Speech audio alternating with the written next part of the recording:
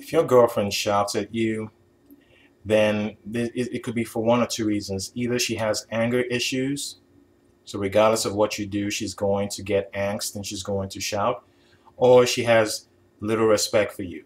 Either way, you're in a difficult position. All right. Now, if she's got anger issues, that can be worked on. Both of these problems can be worked on. Okay. You got to teach her and show her that there are ways she can react that don't have to resort to anger and shouting. Okay. And a lot of that has to do with how you act around her, the example you set.